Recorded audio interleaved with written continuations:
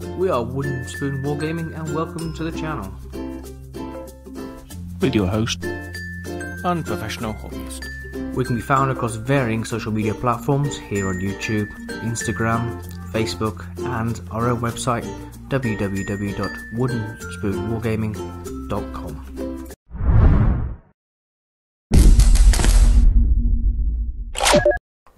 Time zone appropriate greeting to you and welcome back to the channel.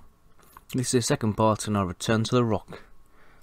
A short vlogging series in which myself will go on about preparation for the Gibraltar Grand Tournament 2020. So, big army reveal, Gene Stealer Colts. I know it's not very competitive, well it can be, but I like to think I've got a bit of a list which will make a bit of a difference. So I've gone for a brigade and a, what's the fast attack one again? Outrider. Cold to Rusted Claw for the bikes because I like the stratagems for throwing 5 demolition charges at a time, and I believe the mass bodies in this army, I think there's 104 models in all. I'll include the army list in the description below and on the blog post on our website, which is www.woodenspoonwargaming.com, where I just ramble on about army plans and stuff like that. So here's my little humble painting desk. At the moment you can see neophyte hybrids on the go. There's 50 of them in the army, and after painting 50 I pretty much lost the will to ever paint any more. Luckily there's some Acolyte hybrids coming up next, and then on the painting desk will be the Ridge Runners, Goliath truck, bikes and characters. 1st of March and the army is really starting to come on now. So I'd add a bit more long range firepower to it with mortar teams, 3 of them, well 3 teams of 3. I'm using the Acadian hostile environment troopers from Forge World, that's where the resin bits come from, just to add a bit of firepower so you can hit stuff that you can't see. As you can see in this photo, what it is me doing a bit of hobbying and also listening to podcasts. This podcast is by Vanguard Tactics. They can be found on YouTube, their own website, Vanguard Tactics, and also iTunes, stuff like that. It's a really good podcast, really enjoy it. The feel of it by Stephen, the main host, is great, and it's a really good listen. I'd recommend it to anyone. So here we go. This is what I normally have my painting set up like. What I do when I'm batch painting, because it's the only way to do these sort of guys, is I'll have like one area where the guys who have not been done are here, and then, for example, right now, bit Castellan green, the grenades on the back. I take one guy, I'll paint him, I'll put him in the line.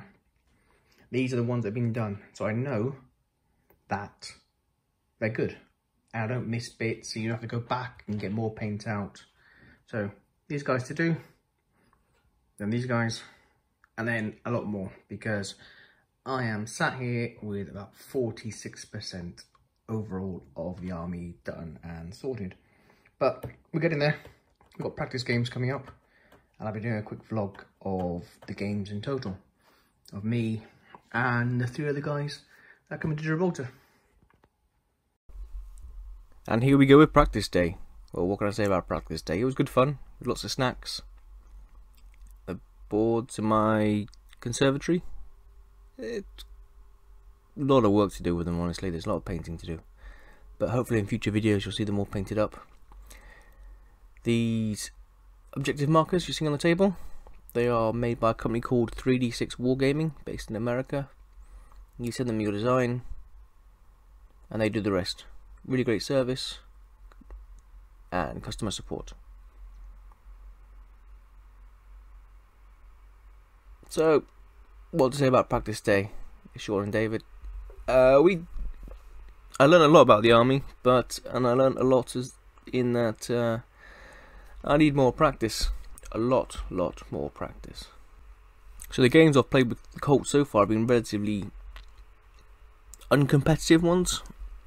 mainly against lower tiered armies as such as a cool, but coming against Dave's Ultramarines successor chapter, I found that I was struggling to deal with the damage he could output. Obviously Marines are a shooty army nowadays, and I just need more experience with the army, so it's time to fall back on the Knights, and I think I'll take Knights definitely to this tournament. So I know the army, I've got an army ready in my mind.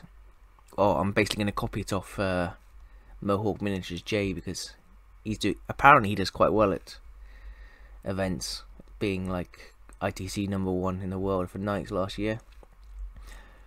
So we'll see how that goes. Got some more practice games coming up, this time at Warhammer World. So here we are at the beautiful Warhammer World in Nottingham. More practice games and more confusion from people walking past going, why are your objectives set up like that? So it was a good day. As you can see, I took my Knights, the Purple Avengers as people call them. I don't know why, but the game was good. Taught Dave a lesson and smashed his Ultramarines in revenge for my Gene Stealer Cult mulling. And then along came the 17th of March, and the news which no one really didn't expect because of COVID-19. The tournament's postponed. So a massive shout out to all the SN Battle Reports team.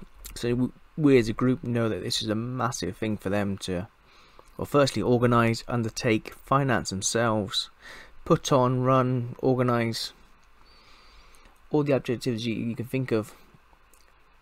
But as a community, I know everyone's 100% behind this, and now it's just a case of stay at home, wash your hands, and wait for the all clear, and then carry on with normal if you can. But obviously the world's going to be a different place, but Warhammer still goes on after washing your hands, of course, and then washing your hands after you finish.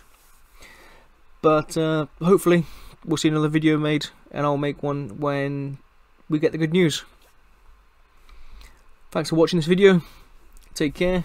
If you liked it, please consider subbing to us, liking and commenting, and I'll get back to any comments you post. Take care, bye.